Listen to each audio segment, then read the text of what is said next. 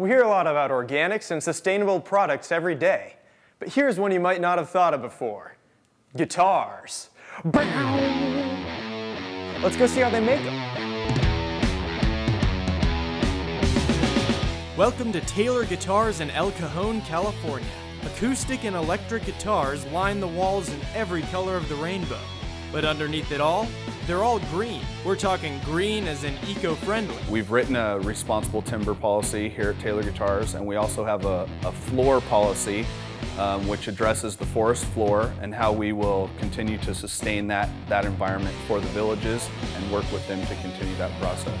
Whether it's getting the wood from forests in Central America or making masterpieces back at the shop, these guitars were made with a thought for the planet every step of the way. The top is 2 pieces, and it's considered a book match top. Chris Wellens has spent nearly 20 years here. My first job was actually working in the milling department, cutting various pieces of wood for the guitars. Now he's VP of manufacturing, and he's giving us a factory tour.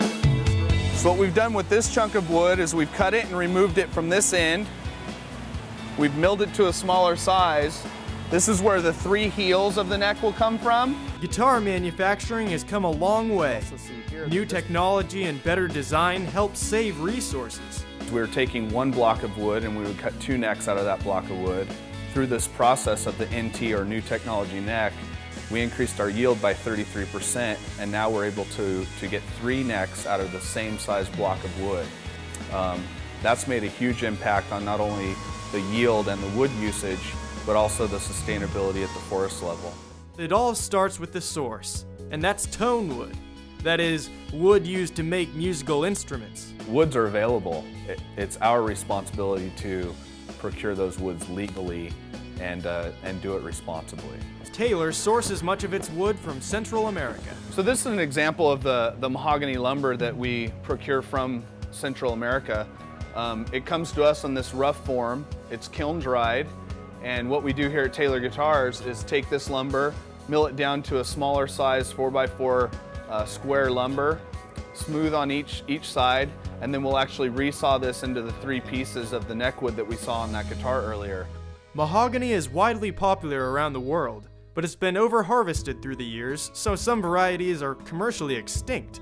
Taylor is using other methods to obtain it. Yes, it's actually started with us using dead mahogany trees and seeing if we could remove those from the forest and utilize them for a source of neckwood, along with a variety of other parts that go inside the guitar. Guitar makers know it's vital to sustain their main resource, so Taylor and 3 other manufacturers are all part of the Greenpeace Music Wood Coalition. Its goal is to change logging practices.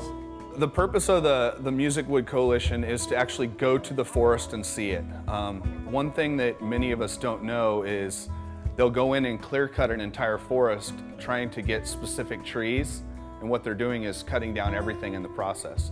What we're looking to do is get Sitka spruce out of the forest and let other trees grow. Helping villages sustain their economies is also a priority.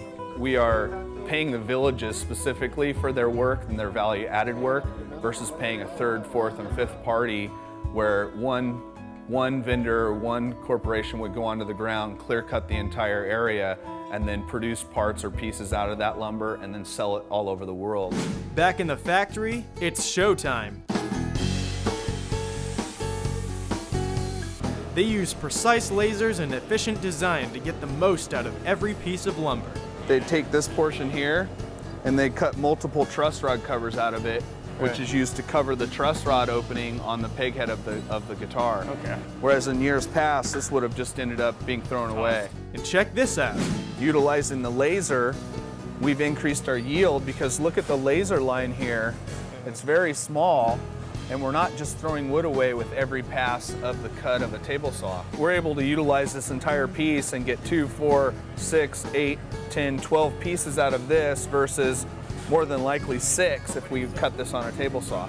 Tracking where wood is sourced from is also an important part of the process. What they're doing is working on barcoding all of the lumber, actually taking photographs of the tree that they're cutting and barcoding each stick or each log or piece of lumber coming from that tree and then coding it and tracking it up for us so we can actually track that barcode back to the tree that it was cut from. So from sourcing sustainable wood and helping villages to reducing waste and recycling, Taylor's giving new meaning to what it means to be a guitar hero. This mahogany guitar sounds great. And who would have known that it's made sustainably too? Something to think about next time you're strumming a tune. Thank you very much.